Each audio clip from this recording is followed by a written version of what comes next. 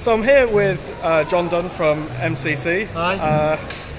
And I was wondering, you've had MCC for I think 10, 11 years now? It's a life sentence, Tim.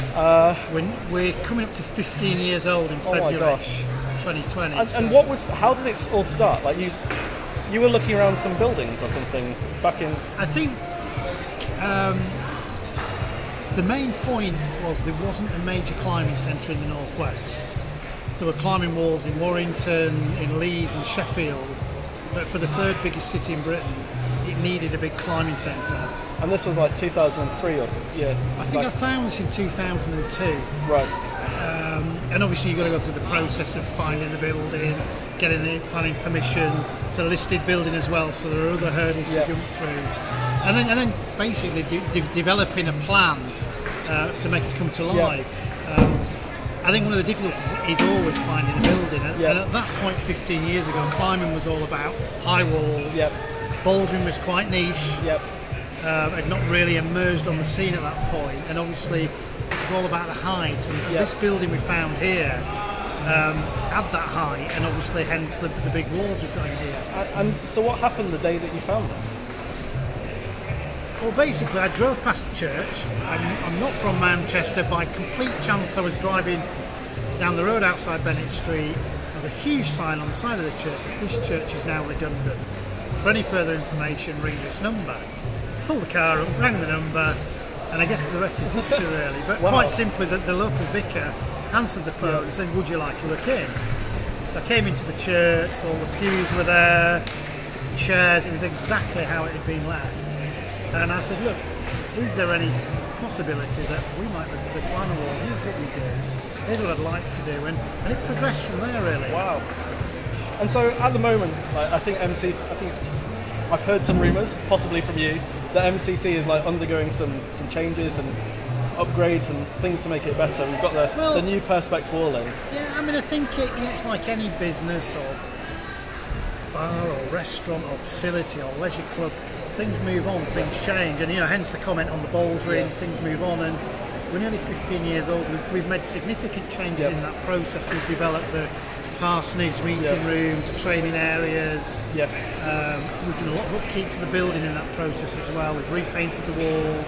We're always investing in holds, change the shop around. But we're at that point now where we're trying to move with the times, really. And people will often say, "Well, what's involved with the climbing wall?" And really, we sell climbing. We sell good walls, fantastic route setting, a great team, and just investing in new holes is key for a centre. So a lot of the changes are opening up when you walk in, so there's a glass wall, you can see what you're coming into, modernising the cafe. We've got some amazing new murals up, I saw.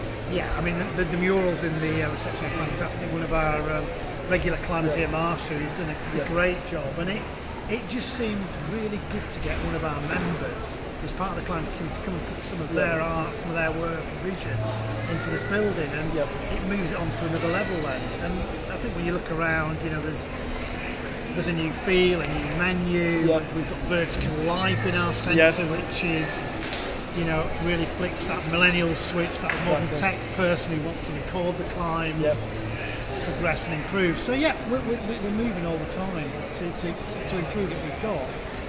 Brilliant. And then there are plans to take walls out, put new ones in, but it's just working the logistics of how we do that without closing the place down for a period of time. And if you were talking to a potential new climber, someone who was thinking about coming to MCC perhaps for the first time, seeing these things and being a little bit intimidating,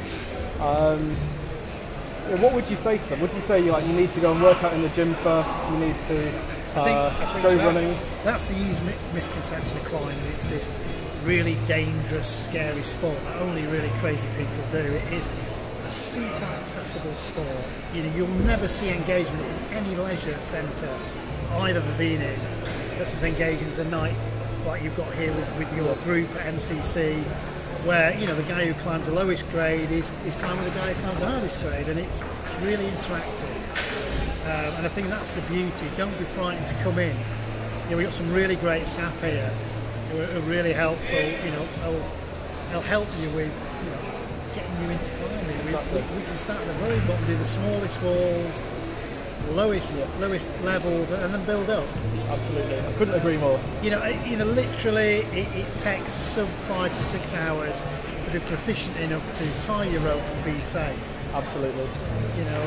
And I think if you look at it in that context, it's pretty simple to get into. I think you're absolutely right, and as you're right, the climbing clans, as you didn't almost mention, the climbing clans having the climbing clan is having an extra welcoming session next Wednesday. So if you're watching this and thinking maybe I want to give climbing a go, come down next Wednesday and we'll look after you. Yeah, and it's just a fabulous sport. It's a lifelong sport, but you never conquer this game. Yeah. And when you open it up to going outside, then the world's your oyster. Exactly. Thanks very much. Thanks, Tim. Cheers. Bye.